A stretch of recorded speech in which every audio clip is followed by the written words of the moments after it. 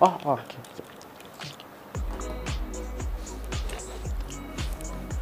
I look good? Yeah. Okay.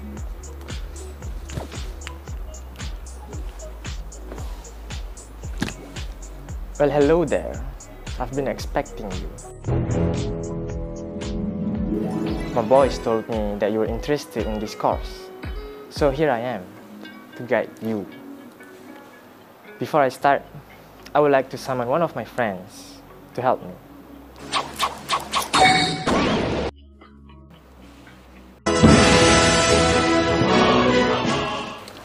Sit down, sit down. Oh. So Alicia, what is animation course exactly?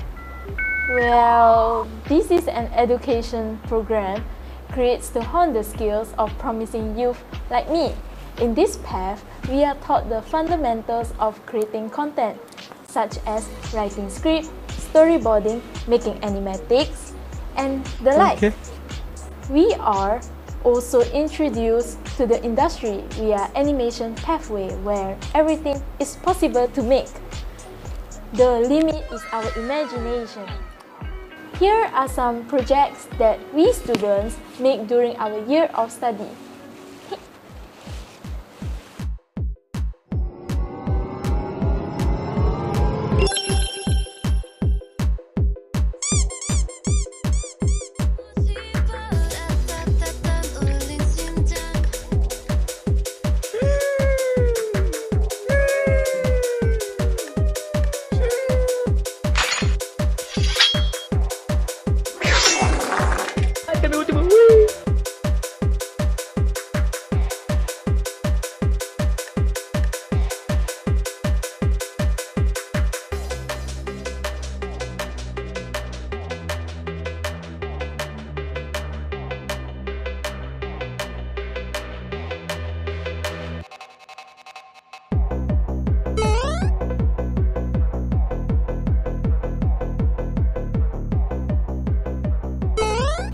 But there's requirements that is needed if you want to enroll here.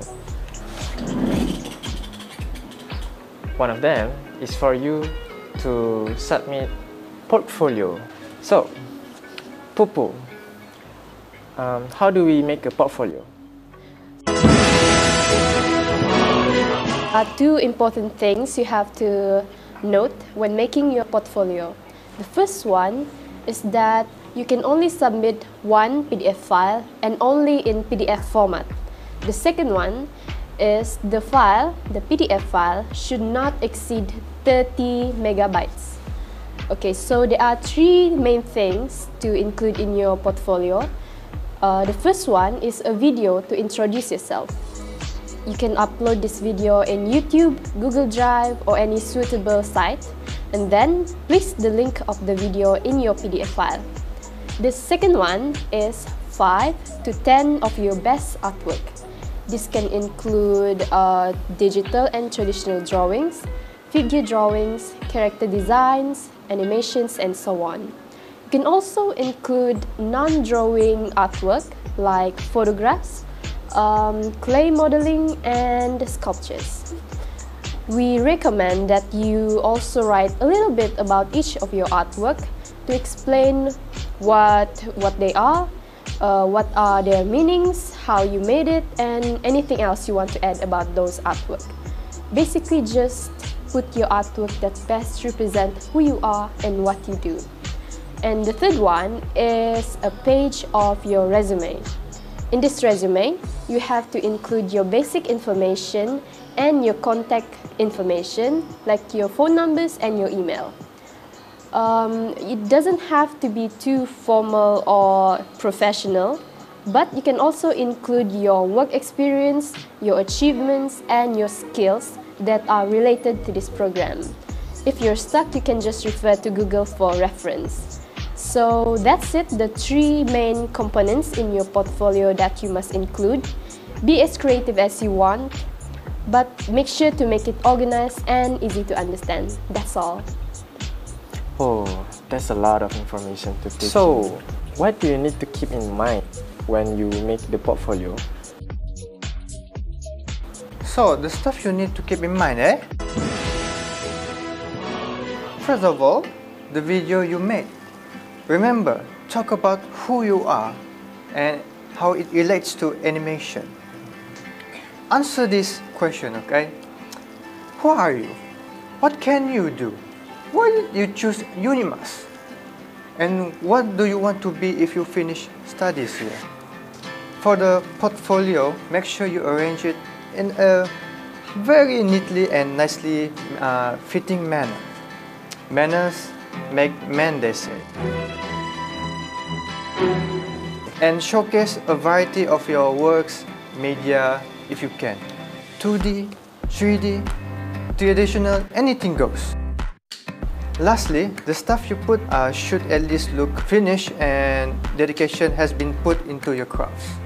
And not like is thing or this or even this. My next question for you is, what do we need to keep in mind to not do in our portfolio? I think we should really do a bit of... Give me the mic. Give me, man, quick. Sorry, bro. Oh, my leg, bro. Keep your leg off.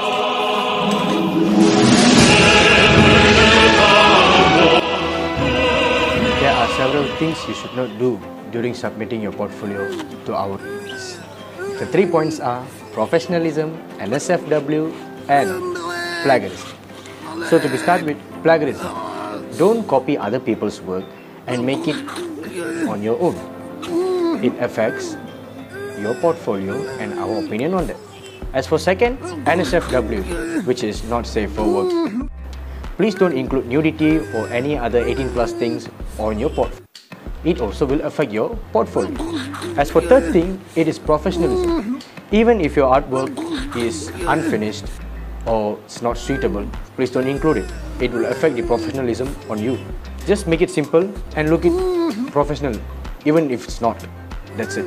We are waiting for you and we... Shut up, Nas. Very energetic, Mr. Chow. Well, that's it.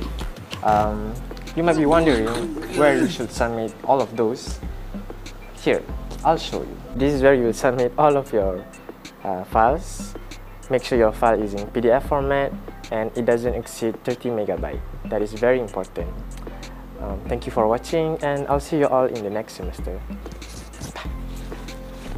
Thank you, sir. Come on, let's go. Come on.